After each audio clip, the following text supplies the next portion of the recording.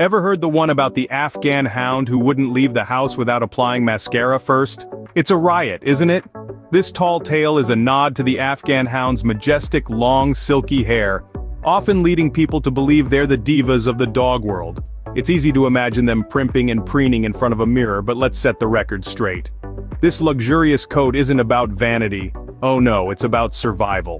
Originating in the harsh climates of Afghanistan, the Afghan Hound's thick mane is a natural adaptation designed to protect against extreme weather conditions.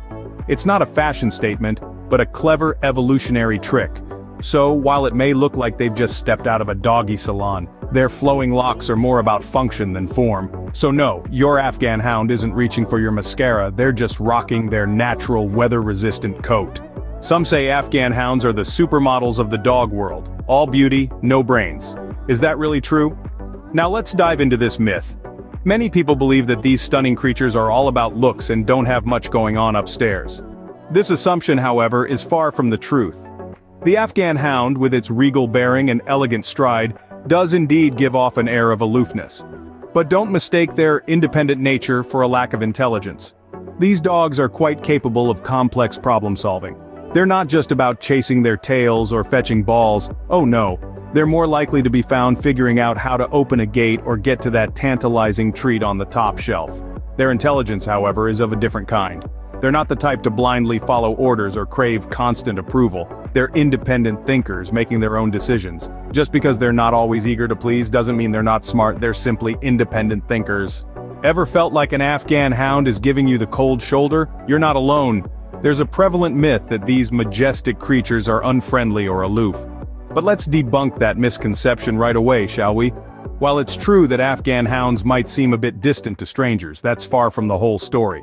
You see, these dogs are actually quite selective about who they let into their inner circle. It's not that they're unfriendly, they're just careful. Once an Afghan Hound decides you're part of the pack, they reveal their true colors. They form deep, enduring bonds with their loved ones, and are known to be incredibly affectionate. Yes, you heard it right, they're big softies at heart. So it's not about being icy or aloof, it's about picking their friends wisely. So next time an Afghan Hound seems to ignore you, don't take it personally, they're just playing hard to get. So, what have we learned about our Afghan Hound friends today? Well, we've discovered that they're not the prima donnas of the dog world, despite their glamorous locks. They don't spend hours primping in front of mirrors or demand the finest doggy couture. They're just naturally blessed with a fabulous coat that's part of their breed's unique charm. We've also debunked the myth that Afghan Hounds are all beauty and no brains. They're actually quite intelligent, albeit in their own unique way. They're independent thinkers, which can sometimes be mistaken for stubbornness or aloofness. And speaking of aloofness, Afghan Hounds are not the cold and distant creatures they're often portrayed to be.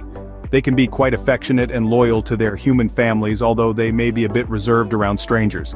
The key takeaway? It's crucial to understand an animal's true nature and behavior before jumping to conclusions based on stereotypes or misconceptions. Remember, every Afghan Hound is an individual and they're much more than just a beautiful face. So the next time you see one, don't forget to look beyond the hair.